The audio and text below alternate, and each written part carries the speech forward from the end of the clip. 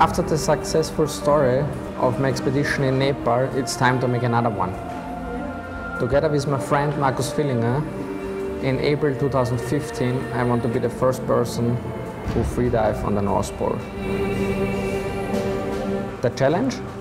Minus 40 degrees outside temperature, 2 degrees in the water.